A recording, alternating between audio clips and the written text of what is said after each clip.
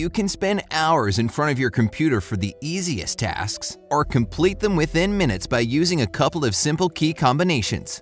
The second option sounds way more tempting, right? So if you want to make your computer experience more effective, here are some new ways to use the most popular keys. Number 1. Letter keys. You can probably name a couple of shortcuts with letters off the top of your head right now, but there are way more of them than you think. So it's time to get to know the most fascinating ones better. Pressing E together with the Windows logo key opens up Explorer, so you can instantly find a file you need. If you want quick access to the download window in your browser, click Ctrl with J or Command and J for iMac. This shortcut will allow you to see all the files that are currently downloading. Your browser history can also be opened through a similar command, Ctrl H for Windows and Command Y for Mac OS. To select all items and text in the browser page or document you're working on, click Ctrl and A. If you want to remove or delete it, Ctrl D can be very useful. The Windows logo key and L combo locks your PC or allows you to switch users if you're not the only one who uses the computer. You can open the Ease of Access Center with a letter command by pressing the Windows logo key and U. Number 2. Escape. We often use Escape to close something. But did you know that this key can be used for numerous other purposes? If you want to upgrade your computer skills, here are just a couple of escape key combos you should remember. The first surprise is that you don't necessarily need to use the Windows logo key to open the Start menu. Escape with Ctrl can do the same thing. Just try it. Windows Task Manager is essential for anyone who works on their computer. To have easier access to it, press Escape plus Ctrl plus Shift and save your time. Whenever you have way too many programs open at once, use Escape and Alt to switch between them. It's way quicker than using a mouse, and it allows you to switch between programs in the same order they were opened.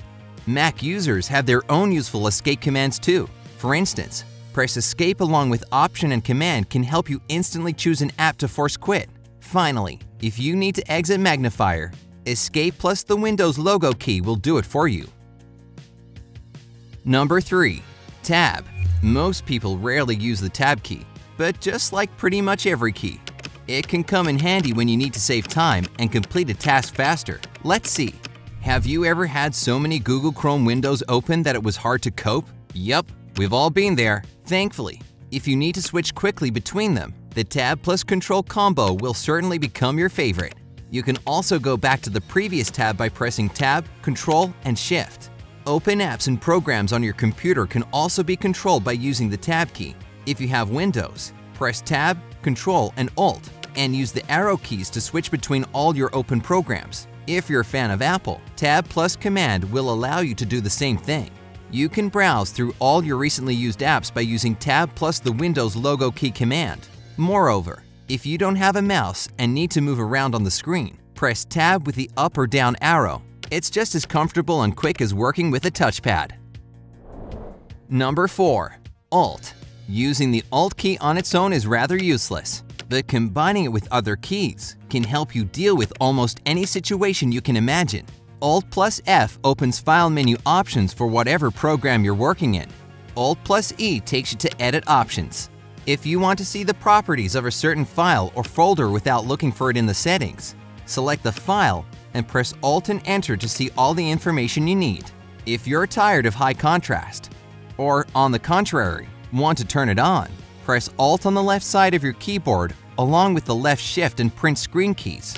There's a similar command for controlling the mouse keys as well, but here instead of Print Screen, you should press Num Lock. To close all Google Chrome windows completely at the end of your session, press Alt with F4 or Command plus Shift plus W if you're using iMac. By the way, you can also select the address bar in one click with the Alt plus D shortcut. Whenever you need to see the jump list for the program pinned to your taskbar, use Alt, the Windows logo key, and the number of its position in your taskbar. No mouse necessary. Number 5. Shift. Most people use the Shift key purely to type a capital letter. However, it can control a bit more than that. Some keyboard settings can be turned on and off with Shift shortcuts. For example, holding right Shift for about 8 seconds switches the filter key's function on and off, and pressing Shift 5 times controls sticky keys. If you scroll to the bottom of a browser page and need to move back up, press Shift and spacebar to go back to the beginning. Plus, if you accidentally close a window, Shift plus Ctrl plus T or Shift plus Command plus T for iMac will quickly bring it back. Number 6. Control. Almost all shortcut combos have the Control key as one of their components. And as you probably already know most of them, let's talk about some interesting control options you may have missed. If you're working in Microsoft Word, you probably use bold, italic, and underline text options a lot.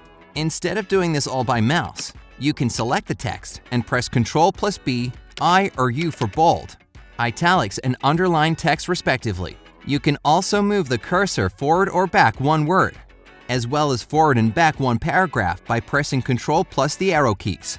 If you often zoom in and out of a page while working in a browser, try to press Ctrl and the plus or minus keys next time, as opposed to using your mouse.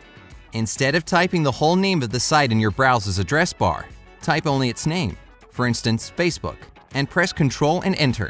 The command will add www and .com and send you to this address all by itself. You can add the site to your favorites later by using the Ctrl plus D shortcut. And you can view all your favorite sites by pressing Ctrl plus I.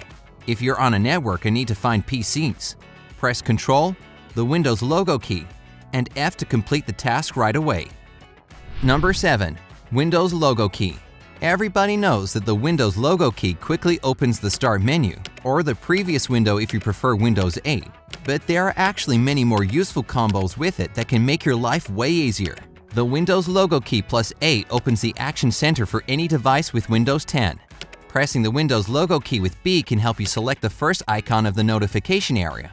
If you need any other icon, you can choose it using the arrow keys. The Windows logo key, Ctrl and B, can instantly switch your computer to the program indicating a new message in your notification area. And if you have way too many windows open at once, press the Windows logo key with M to minimize them. Don't worry, if you need to maximize them back, the Windows logo key plus the up arrow will do the job. When it comes to an active window, the Windows logo key can also stretch it to the top and bottom of your screen if you press it with Shift and the up arrow. Way better than dragging your mouse cursor all over the screen. What shortcut key combinations do you use the most? Let us know in the comments section below. While you're at it, don't forget to give this video a like, share it with your friends, and click subscribe. Stay on the bright side.